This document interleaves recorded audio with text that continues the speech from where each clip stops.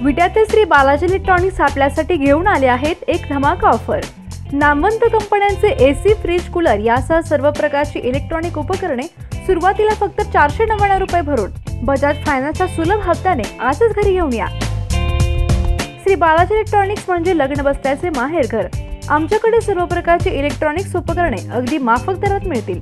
आमचा पत्ता भैरवनाथ मंगळकाराला शेजारी मायनी रोड, विटा।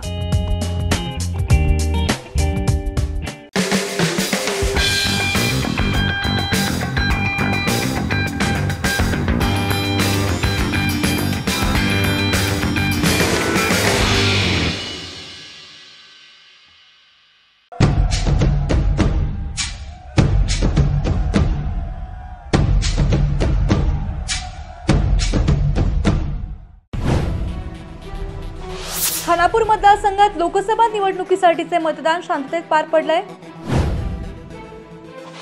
खानापूर मतदारसंघात चुरशीने सुमारे 65% मतदान करण्यात आले। निवडणुकीत तिरंगी लढत असल्यामुळे मतदारसंघातील निकाल धक्कादायक लागण्याची शक्यता आहे। खानापुरात कमळ आणि बॅट तर आटपाडीत कंबशीने मुसंडी मारल्याची चर्चा सुरू आहे। त्यामुळे सांगली जिल्ह्यातील या चुरशीच्या लढतीत कोण बाजी मारणार याकडे सर्वांचं लक्ष लागून आहे।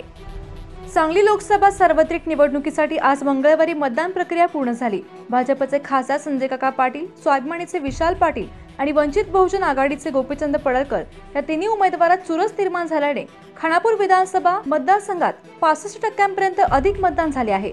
सुरुवातीला एकतर्फी वाटत असलेली ही निवडणूक अंतिम टप्प्यात मात्र खूपच रंगतदार झाल्याचे चित्र आहे।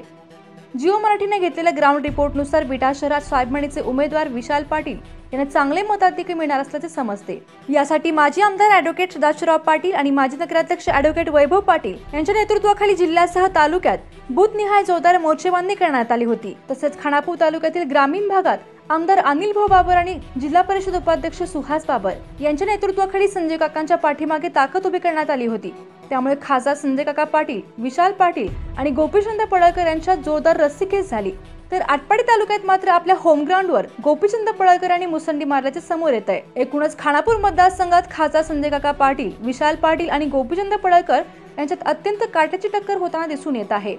तालुक्यातील काही गावात युवा नेते गोपीचंद पडळकर आणि विशाल पाटील हे दोघे अनपेक्षित लीड घेण्याची शक्यता असल्याने खानापूर तालुक्यातील मताधिक्यामुळे लोकसभा निवडणुकीचे चित्र पालटण्याची शक्यता आहे।